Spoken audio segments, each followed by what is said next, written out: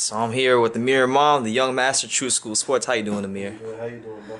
Hey, I'm doing good. It's good to see you again. Yeah. We got a lot of things going on. Now we'll start with Terence Crawford because that whole scenario, he's fighting John Lee on the 10th. What's your overall take on that? Because you, I mean, I guess it's good for him. He ranked number 3, I think, in the WBC. So if we fight a top contender, but my time is coming. I'm gonna get there regardless. I'm number 2 right now. I'm waiting to see what's going on with these fights. Number 1, I don't think want to fight me, so I just gotta wait my turn, I guess. You know what I mean?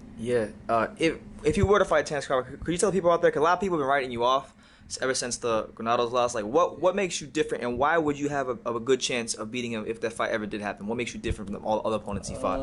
I got a lot of skills, man. Just like you do. I got a lot of skills. I got strength.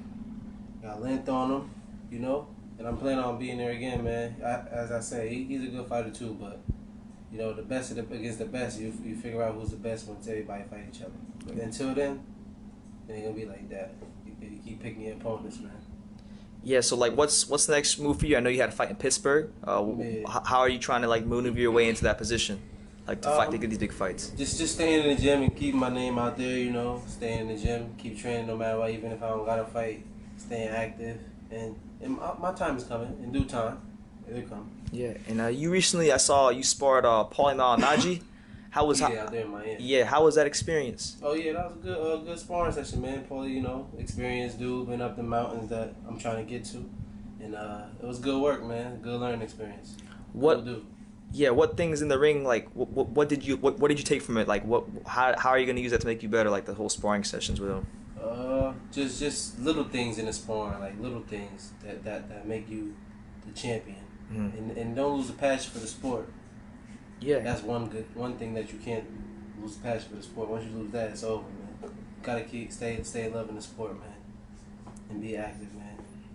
Yeah, because Paulie's one of those fighters. He doesn't have like your type of skill set, but because he was very smart in the ring and he kind of used what he did have to his advantage, he was able to win world titles. People say Paulie don't have skill. Well, he had skills. What I'm saying, he didn't have like the physical tools. Like you're bigger, you're rangy. Yeah. That's what I mean. Yeah, I mean, that plays a factor too, in the ring. But more, it's like chess, man. In there, it's not checkers, it's chess in there. Who can outthink the other? Who's smarter than the other in there? Yeah. It's all about just brawling and stuff like that.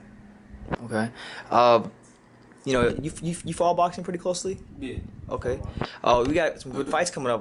We got Andre Ward versus Kovalev. What do you think about that fight? I think it's a good fight, man. Finally, 2 champions fight each other, coming together, making the sport of boxing great again. That's what it's about. But people picking their fights, they're not doing that. They're not doing it like they finally getting together and doing what everybody wanted to see, and that's 2 of the best fighting each other. To see who really is the best. Yeah, who you got on that one? I like Kovalev, but I got Andre Ward. Andre Ward is, I believe, he's a smarter fighter. He got skills. He got better skills, and I believe he's a smarter fighter. He'll come out on top.